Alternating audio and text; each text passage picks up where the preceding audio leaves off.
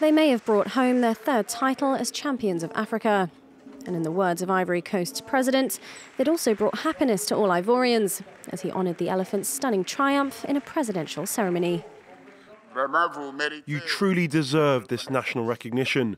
All Ivorians, without exception, were with you not only in support, but also in prayer.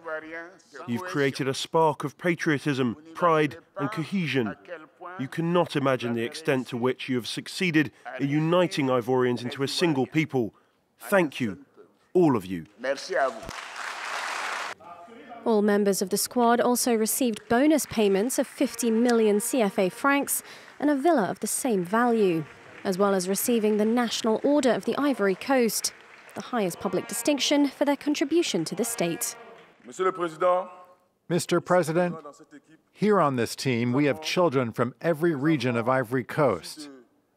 And we've shown the country that a united Ivory Coast is capable of many things. The presidential honours come after national jubilation across the West African country after their storybook win, including a victory parade at the stadium and all-night festivities in the streets.